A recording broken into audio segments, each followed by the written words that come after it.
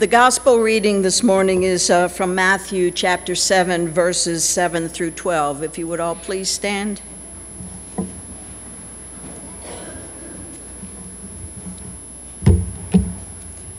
Ask, search, knock, and the golden rule. Ask and it will be given you. Search and you will find. Knock and the door will be opened for you. For everyone who asks receives, and everyone who searches finds. And for everyone who knocks, the door will be opened. Is there anyone among you who, if your child asks for bread, would give him a stone? Or if the child asks for a fish, will you give a snake? If you then, who are evil, know how to give good gifts to your children, how much more will your Father in heaven give good things to those who ask him? In everything, do to others as you would have them do to you, for this is the law and the prophets. The word of God for the people of God. Thanks be to God. Seated. I thought that even though the main topic of this service is Tithing Sunday, well, we should not let Father's Day pass without just some reflection upon it. And I found that scripture to be a rather interesting scripture. Because in most of the versions that you read, Jesus is referring to the Father. And he says, look, which of you fathers, if your son asked you for a fish, would give him a serpent? And the obvious answer is, none of us would, because we know better than that. And then he said, and if he asked for a bread, would you give him a rock? And they would say, no, none of us would, because we know better than that. And I think in that, Jesus honors fathers, all parents, but fathers in particular, saying that we may not get everything right. I mean, he calls us evil, but next to Jesus, there's nobody really good. So I can take that to understand we may not get everything right. For instance, the Father's Day rule that I heard the other night, I think is a good one. When they play my favorite song on the radio and I sing along, the words that I sing are the words of the song. It's not my fault if the Beatles get them wrong or whatever. So I may mess up in some things, but we know what it is to give good things, and that's what we want to do. And not only does Jesus honor that, but he says, and now just think on from there, from what your Father does, and you can get close to understanding what God wants to do in our lives. So I was looking up some things that people have written about fathers. And I found some place where it said, a father is a man who expects his son or daughter to be the person that he meant to be. In other words, what fathers want is what God wants for us all, and that is that each and every one of us grows up to be the person we want to be. Another one said, a father is somebody who has photos in his wallet where his money used to be. God invests in us. Fathers invest in their children. Jim Valvano, remember Jim? Jimmy V? He said, my father gave me the greatest gift anyone could give another person. He believed in me. Amen? You read things that people write about their fathers, and again and again and again, what they tell you is, he was there for me. He was there for me. He was there for me. Maybe sometimes he gave you good advice, like don't pick on your little sister. Maybe sometimes he gave you a wise word to grow on, like my father gave me. Always wipe your feet. Never talk with your mouth full. And then he told us, just keep eating, just keep eating. But your father was there for you, believed in you, stood by you. So we know from that what God is for us. Amen? What God is for us, the one who is always there, the one who wants the best for us, the one who expects us to grow up to be the one that we are meant to be, even Jesus, his beloved Son. given to us as a gift. Let's pray. Lord, we thank you for fathers. We thank you for what they mean in our lives and what they will always mean in our lives. And we thank you, Lord, that you represent yourself to us as Father, as the parent who wants to give us that which is best, as the parent who wants to see us grow to all that we are meant to be, as the parent who wants to teach us how to get along. Thy will be done on earth as it is in heaven. Amen. I believe there is a special chorus for this day.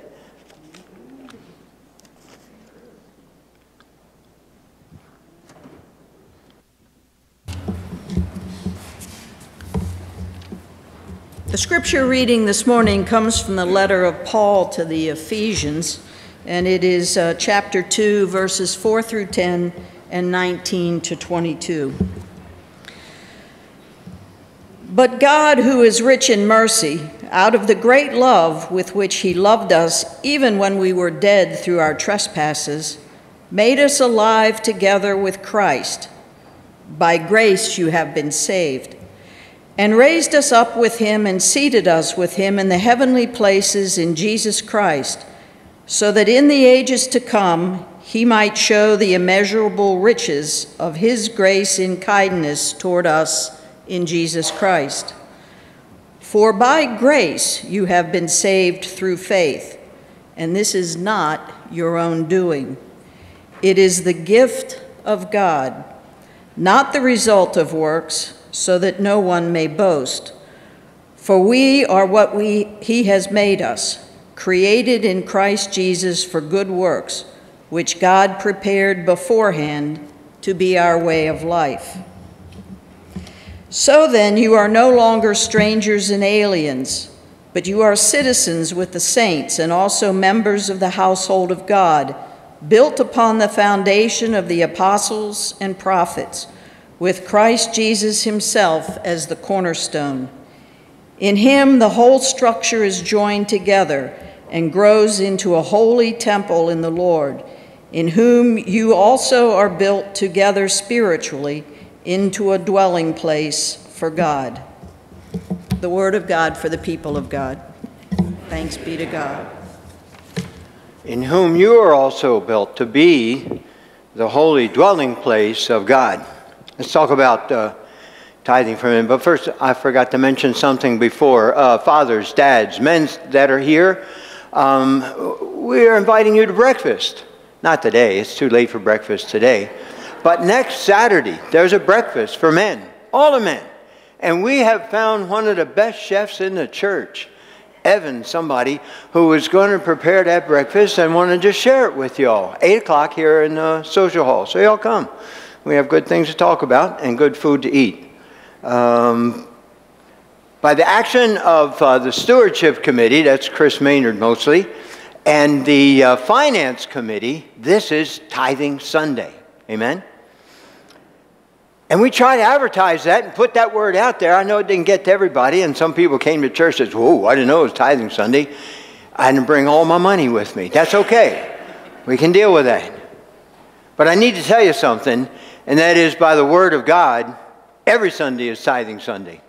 All right? Every Sunday is Tithing Sunday.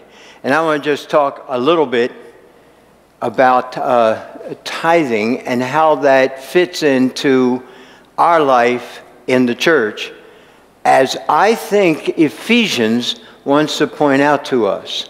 Now, tithing is an ancient thing. People have been tithing for a long time.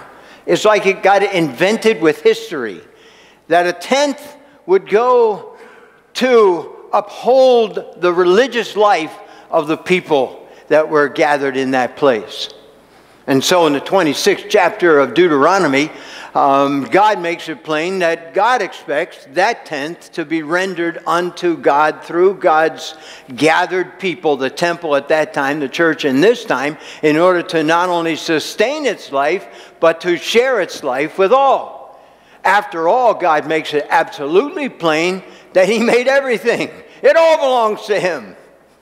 You know, we went kayaking down the Patuxent River last week, and every one of us, except for Karen Weiss that went down there, broke a law because you're supposed to pay somebody permission to go down that river.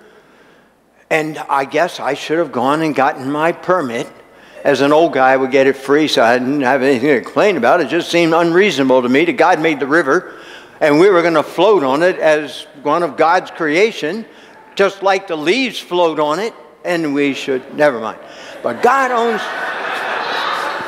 just had to get that off my chest. God owns it. God owns it all. And so God said, it all belongs to me. But I tell you what, you don't have to give it all back. Just give me 1/10. So I was looking at this field. Isn't this a gorgeous field out here that Mr. What's-His-Name has? That is a beautiful field. And when it's harvest, Mr. What's-His-Name, take the first 10th of it, not the last 10th, not the worst 10th, not the 10th that didn't quite measure up to the rest, but the first and the best 10th of that and give it to the Lord.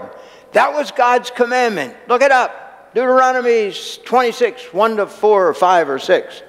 And it's all laid out there. Anything less than that, God says, dishonors me. Anything less than that is not an honorable gift to the God who created the universe and made every last one of us that's here. Well, the people did that for a while, maybe a week and a half. And they struggled with that, as they struggle with a lot of things like we do with what God calls us to do. But they got called back to doing that again and again. Real quickly, if you read the book of Malachi, it's easy to find. It's the last book of the Old Testament, right? Malachi, traditional prophet, just fire in his eyes. And you know what he's upset about?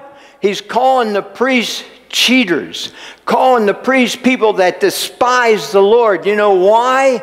Because they're not rendering the full tithe to God. And he says, how can you say that you come in here to worship the Lord, sing your songs, even give him a nice hand clap, and don't bring in your tithe? You are cheating God. And some of you, when you bring your tithe, he says, furthermore, you bring me your leftovers. You bring a blind animal to be sacrificed, he says. You bring me your lame, your sicklings, the one you don't want anyway. I don't want them. God says, I want your best, and I want a tithe of it. Anything less than that is to sneeze at God. Not my words, the prophet. I think he said sniff, but I think it can be translated sneeze. God is no one to be sneezed at, he says. And until you start bringing me to tithe, don't look for God's blessing. That's the way prophets talked. But here's what he said. God wants to work with you. God wants to come as a purifying fire. God wants to come and purify our hearts so that we can give perfect gifts to God. That is, that the gifts we give to God would not be a financial arrangement with the church, but would be a heart arrangement with God. And the only heart arrangement that God is really pleased with, the prophet said, is a 10th. $1 out of every 10 is what God is looking for, is what God expects. Not because it's a kind of a ratio that rings through the universe with some meaning, but for God, that shows that our heart is in this work. Now, real quickly with what Ephesians says, because Jesus ups the ante in this, as you know. Can you say up the ante with Methodists? I don't know. Because what Jesus talks about is giving everything. You remember the rich young man that came to him and says, I want to be a part of the deal. What do I have to give? And Jesus says, give it all. Zacchaeus, he lets him get away with only half, only 50%. But then he goes back to the temple and finds the widow that's giving her all. He says, that's it. That's it. That's what we want. And so by the time we get to St. Paul's writings in the book of Ephesians, a wonderful thing is happening. And it's a gift exchange. Let this box represent the gifts that God would give us. I do not have time to do this, and I'm really sorry. But I got to do it a little bit so you get the idea, okay? God is a storehouse of endless gifts to us. Look, they're all over the place. Big gifts, little gifts. Gifts that and he just wants to share them with everybody. Art, have a gift from the Lord. It's the gift of life that God gives us. Have a gift from the Lord. It's the gift of the Holy Spirit, which God gives us. It's a small gift, but guess what? It means everything. It's a gift of love that God gives us. And so it is that God has a gift that God gives to each and every person. And the gifts just get better and better. St. Paul says there's a gift that goes to everybody, and guess what they're for? They're for the building up of the church. To some, he gives the gift of apostleship. Congratulations. To others, he gives... We need apostles. To others, he gives the gift of teaching. To others, he gives the gift of being pastors. They're in the box. We're running out of time. Oh, my goodness. And he gives all these gifts. See, the gift of pastoring, the gift of producing miracles, the gift of healing, the gift of preaching, the gift of evangelizing. All these gifts, they are not gifts that you use to make a bank. They're not gifts that you use to build the construction business. What kind of gifts are they? There's gifts that you give to build up the church. God said, St. Paul says in Ephesians, the greatest gift that God gave us is Christ. And the gift that Christ gives us is new life. He says he brings us back from the dead in our sins and our lapses and gives us a new life. And he forms us together in a new people. And he calls the church the new creation that God has made. He calls the church the assembly of the saints of God. We do not think of ourselves in exalted enough terms. If we did, we would give more abundantly to the work of the church. Each of those gifts that goes out, and I don't have time to tell you the parables that this comes from, but God always expects a return on his gift. And he says, I'll put you in the church, but not as inhabitants of that building, but as those who are there to build it up. And I'll give you what you need to do that. But you gotta give it up in order for all that goodness that God gives us to come together and to find its place in the building up of the church. And that is what tithing means. When it is that we heartfelt understand all that God has given us, when we understand the tremendous work that God wants the church to do to unite this world together in love. Do we have a job to do? To unite this world together in love. So there are no outsiders. There's only us gathered together. Because as soon as somebody's outside, you know what happens? You say things about them that you don't understand. Whoops, we don't have time to get into that. That's not where we want to go. We want to build a people that will pull the world together in love. And God says, I've given you all you need to do that. What you need to do is put it all together in one place and to make it happen among you. And so it's Tithing Sunday. And we'll make a stab at that today. If you want to do it this way, we will tithe. We'll take what it is that we will earn this week, and we'll give 1/10 of that to the church. Unless it's a bad week for you, then give 20%. It has occurred to me that I generally tip my waiter 20%, and I give 10% to God. What does that say? So anyway, you take what you got, give 1/10 of that to the church. Now, maybe you are prepared to do that today in terms of your gift. Maybe that's something that you and God got to get your head and heart together on and figure that out. What that 1/10 of income, that 1/10 of time, that 1/10 of treasure, that 1/10 of witness is going to look like. Maybe you can present that gift today, or maybe you need to take that envelope home and put it where you put your Bible. You know where your Bible is? Put it there, and you and God get together and decide what that's going to be, so that you are a part of the new creation. You are a part of building up that body of believers that would unite the world in love. In a moment, we'll stand and we're going to sing this really neat little song. Lord, you have come to the lakeshore, because God calls us to do this. And during that time, I invite you, if you're ready to make your gift today, to come and to put it in the box, to mingle it with the gifts that God gives us.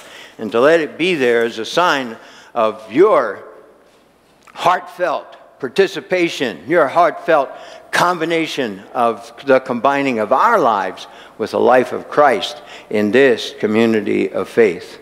I invite you also, when you come, to maybe take the opportunity to kneel at the altar and say once again, Lord, I accept the gift that you give me. I accept the gift of life. I accept the gift of the forgiveness of my sins. I accept the gift of the invitation to be one of the saints of God. And I kneel here before you just to say that. And I want to ask you to help me to live that out. Maybe you can take the opportunity at the altar for that.